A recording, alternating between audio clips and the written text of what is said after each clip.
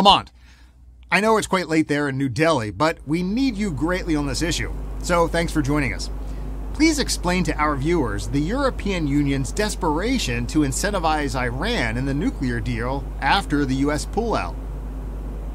Ron, ever since United States pulled out of the nuclear agreement in May 2018, the European Union continues to desperately try to keep it alive by continuing as much trade with Iran as possible, so that Iran has an incentive to remain in the deal. At the same time, France, the United Kingdom, and Germany, the E3 nations have formally, registered a special purpose vehicle, SPV, as we call it, to help facilitate trade, with Iran, trade that US sanction has significantly hampered.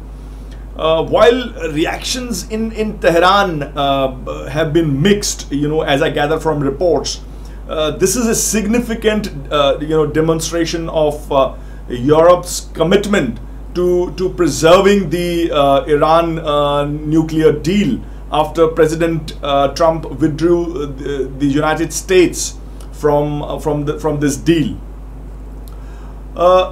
One more thing, I want to tell you, Ron, EU's efforts seem to haven't struck much of accord with Iran, as Iran's President Rouhani announced that his country would end its compliance with the country's nuclear deal. Tensions between Iran and the US, as you know, have escalated dramatically over the past few months.